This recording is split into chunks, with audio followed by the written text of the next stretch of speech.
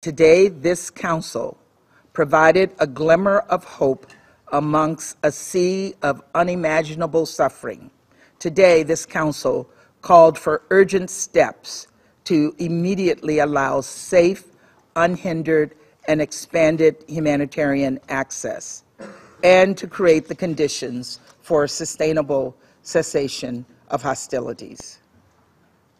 I'll note that this is the first time this council has used this language we believe is critical to scaling up aid and underscoring the tough steps ahead as we work together to achieve a lasting peace. Colleagues, today this council made clear that addressing the humanitarian crisis in Gaza needs to remain at the forefront of our agenda. Today this council made clear that all hostages must be released immediately and unconditionally, and that humanitarian groups must be able to access hostages, including for medical visits. Today, this council made clear that all parties must respect international humanitarian law. Today, this council made clear that civilian and humanitarian facilities, including hospitals, medical facilities, schools, places of worship, and UN facilities, as well as humanitarian personnel and medical personnel, must be protected. And I'll note that the resolution does not support any steps that would leave Hamas in power, which in turn would undermine the prospects for a two-state solution, where Gaza and the West Bank are reunited under a single governance structure, under a revamped and revitalized Palestinian Authority. We must, colleagues, we must work towards a future where Israelis and Palestinians live side by side in peace. This is the only way forward.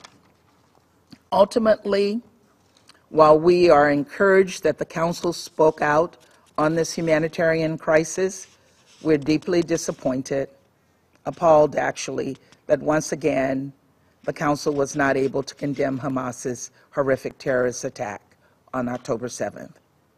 And I can't understand why some Council members are standing in the way and why they refuse to condemn these evils unequivocally.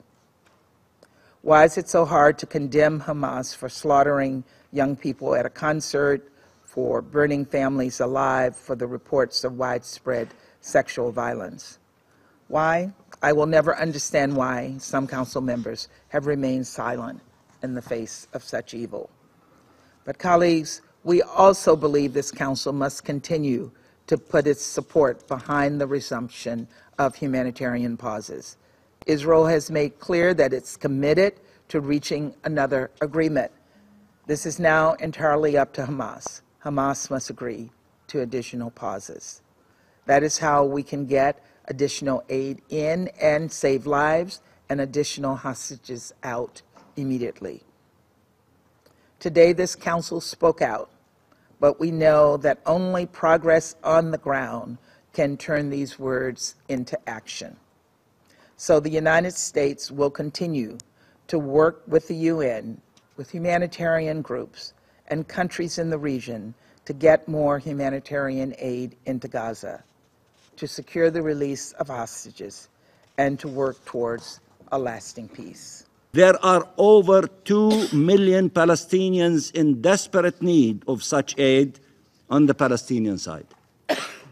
This inhumane and criminal Israeli siege, this use of humanitarian aid necessary for the survival of the population as method of war has to end, and it has to end now.